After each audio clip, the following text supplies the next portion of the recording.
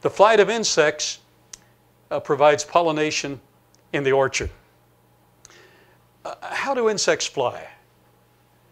The mathematical calculations show that an insect wing, the wings of insects, should only be able to carry half that much weight.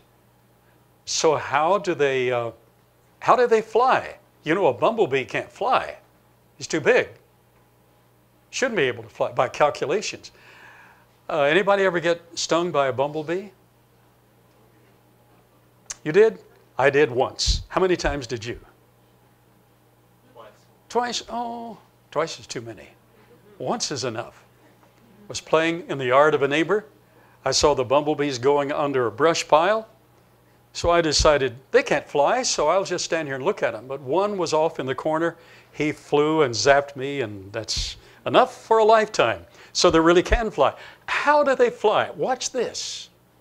According to conventional analysis, insects generate only about 1/3 to 1/2 of the lift needed to carry their weight. Now it has been discovered that it's the leading edge vortex. What's a vortex?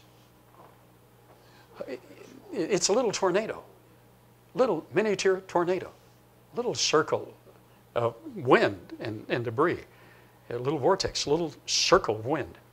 A leading edge vortex generates extra lift by lowering the atmospheric pressure in that specific area. In insects, these leading edge vortexes generate the extra lift needed because the vortex stays stuck to the leading edge for the wing long enough for propagation. Here's an illustration of that. It's just awesome. So the complicated maneuvers exercised by the wings, by the insect and his wings, generates a leading edge vortex, a little tornado, and that creates a slight vacuum, and so that adds additional lift. Some of the experiments we're going to be running in the biosphere, there's so many exciting experiments we're going to be running. Some of them will have to do with how much easier it is for a bee. We're going to need bees for pollination. How much easier it is for them to fly under those atmospheric conditions with greater atmospheric pressure. We're going to have hummingbirds there. We'll be able to, with the right film, with the right video system, able to monitor how many times they flap their wings. They perform figure eights with their wings and also the vortex. So that's the reason they can zip here and there, et cetera, et cetera. Author Zaffarty adds, insect wings have a very complex motion, rotating and changing the camber. These features require sophisticated programming from intelligent design, able to change the camber. In Australia, there's a group of people who never go to school. They probably have never seen a schoolhouse unless missionaries might build one in the outback in Australia.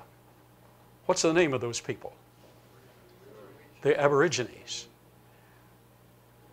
But they are incredibly intelligent.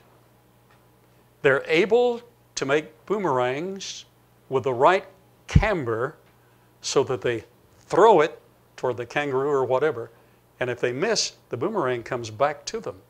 The camber on the surface does much the same as the bee wing to keep it not only on course, but to keep it aloft. Where did they learn that? They just know it innately. Math is innately programmed into the very fabric of human thought. Ants can count. Did you know that? A number of creatures are able to count. Ants are able to make a bridge across a chasm so their buddies can get across, but they give their lives to make the bridge, and they stack only so many ants. They don't need to stack anymore. It works. They know how to build bridges. They're engineers. They know math. Wow. It's all a matter of design. Here's a beautiful little devil, the fly. What good is a fly? They're pretty good at driving us crazy, aren't they? Anybody want to suggest what flies are good for? What? Well, food supply for other insects and for frogs, et cetera, but they sure are pests. So let's see if we can cast them in the light of the original pre-flood world. We're going to be able to run some experiments in the biosphere related to this. Flies have an ability to biodegrade scraps that we can't see. It's the reason they light on us sometime, because we exude toxins and poison, and they're attracted to that. They're attracted to our tables, they're attracted to the food supply in the room, and they clean up more than the other creatures do because they follow us around. And they're just cute little devils, but not all that cute.